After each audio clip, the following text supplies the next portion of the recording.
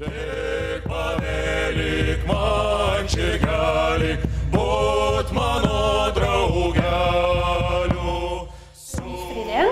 name is Pia Svensson.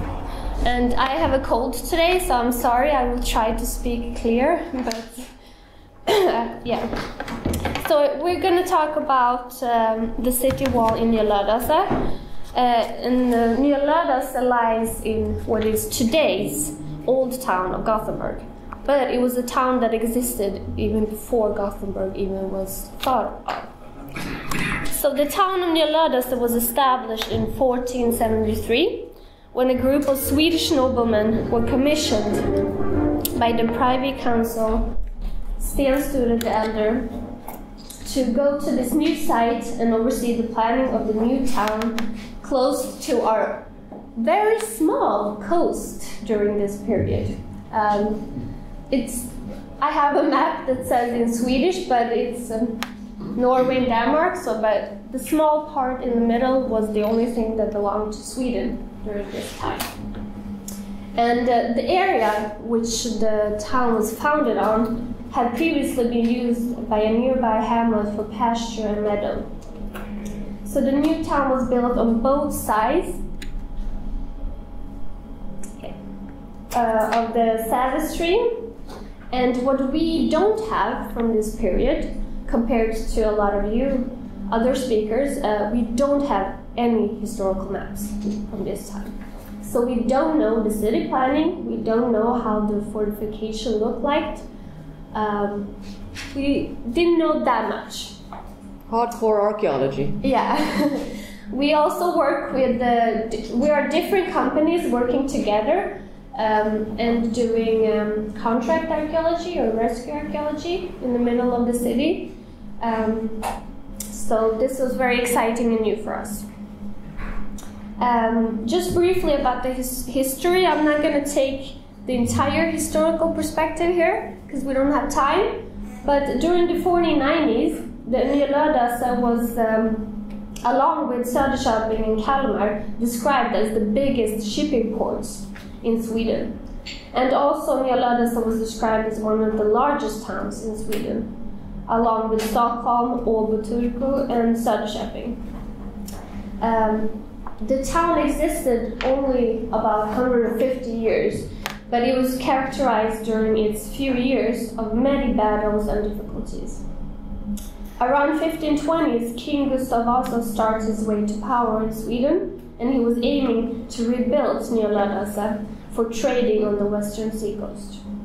And finally, in 1624, it was ordered that all the population in Nya Lödöse were to move into the new town of Gothenburg that was recently built up. Twice before, in 1910 and 1960s, archaeological excavations were conducted in the area, but mainly in the northern parts here. The southern parts were hardly ever excavated. In the 1910s, Sixten Strömbom discovered part of the moat in the north, here about and here. And in the reports, it was described that the moat was close to 20 meters wide and 2 meters deep. The rampart consisted of natural silt and was reinforced with a stone facing on the rampart's other edge. In 2011, a minor excavation was conducted on the south side of the town, here. And this is where we come in. So we, in 2015, had the opportunity to do a much larger excavation on the southern part. And what we had to go by, our map, is from 1682, where we can kind of guess the moat here from the old town.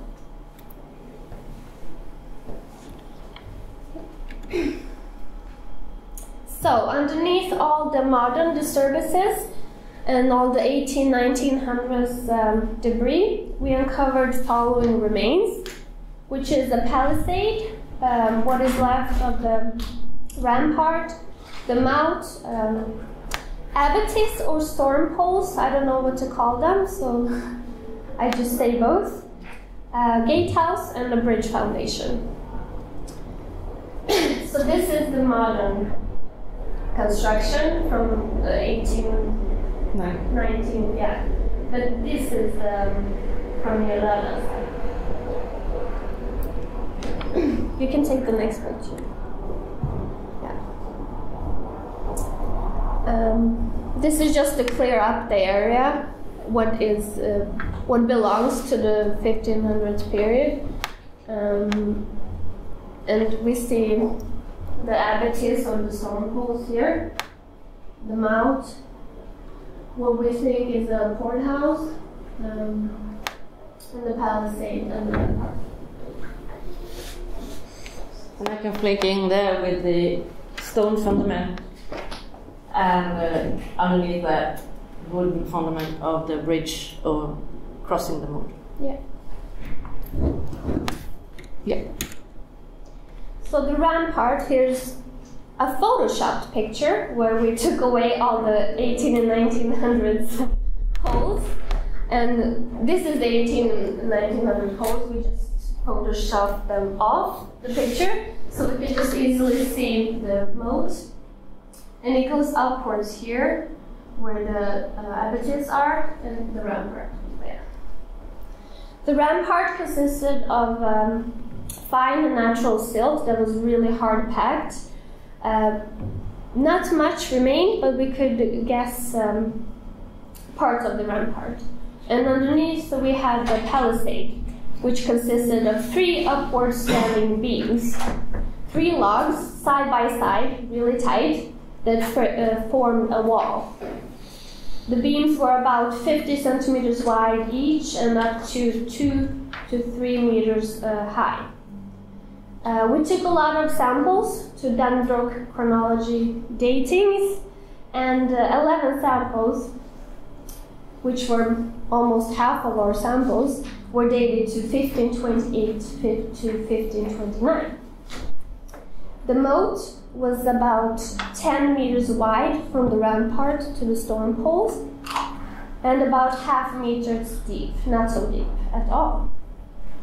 And in the moat, we also had a huge amount of waste material. We will come back to it. The abattis, or the storm poles, consisted of beams fairly close to each other, but they were angled towards the outer side, to the southern side, and the upper edge of the beams were sharpened.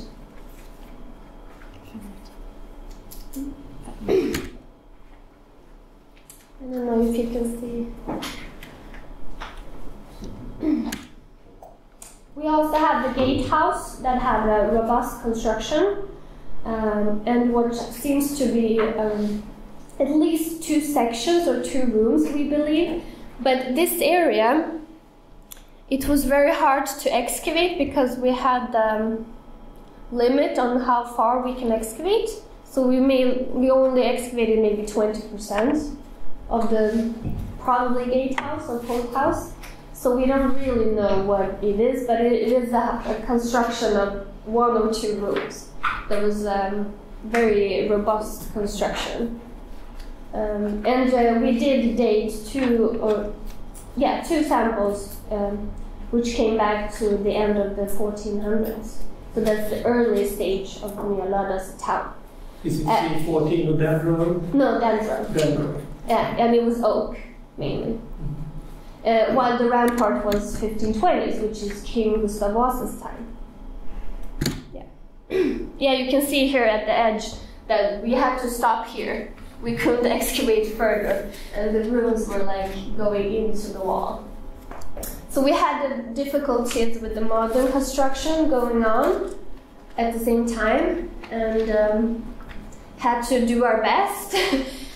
This was put up so the land wouldn't move too much because there's a train station close by. So, and our rampart was going like this. So it's cut through, right through our archaeological remains. So it wasn't an easy area, and it was also a very poisonous area, so half of the times we had to work with gas masks in June when it was 30 degrees. So it was horrible sometimes, but it was very fun. Yeah? This is another sketch, a photo of the beams underneath the gatehouse. So what was really, we're not looking at the fortification as the defense of war, we're looking at the fortification as the purpose of the town, for the people. What did it mean for the people? Well, of course it was a city limit. And in the area we have a really wetland place. So the boundary maker, geographical control limit and economic limits are being set out for the people in this wetland southwest of Nya Lödöse. Economic limits, of course, taxes have to be paid, get in and trade inside this town. The import and export were controlled. And also, we're talking about this now city limit expansion in a wetland, so the moat, of course, controlled the water that came in from the Göta river. We talk about what did the moat and the palisade make for the people then, and we looked at the small amount of context compared to your context with the city walls like 10 meters wide, but we're looking at the context that we found in the moat and so on, and of course, first of all, it meant a whole lot of work building the thing for the people in Nya Lödöse when Gustav also said, do this. And together with this order, new people came to Nya Lödöse with craftsmen and their family. And that was also a kind of international contact, not only for the work in the city, but also the shipping and the trades that were seeking the place into Nya Lödöse also made people inside the town having international contacts. Some sort of social control were also, of course, marked by the city limit when people were banned from the city, not if they were not keeping up with the rules. Waste and garbage control, of course, that we found a lot of. And smaller traders and family businesses were found as well in the moat because we found bundles of flax being wet before handled in by the carpenters as well. So we really like to see the people of we and them. What did the city limit mean for the people inside and outside the border? And that is really what we like to look at. Not as much as the defense of the moat and of the city, because it was ruined over and over again. The town was attacked several times by the Danes, and the city wall wasn't for protection, really, what we could see. So we more looked at the economic and geographical issue of it. But we also have to remember that we only excavated very few parts of the moats and the ramparts. Trenches, thank you. Few trenches were carried out in the north, and then we carry out this in the south. So there's lots of archaeology, hopefully, that remains. The problem is that the old town of Gothenburg is still being used, with the buildings still standing, and we'll see if we in the future can excavate more areas. Hopefully we can, but this is what we have come to so far. So, that's it. Yeah.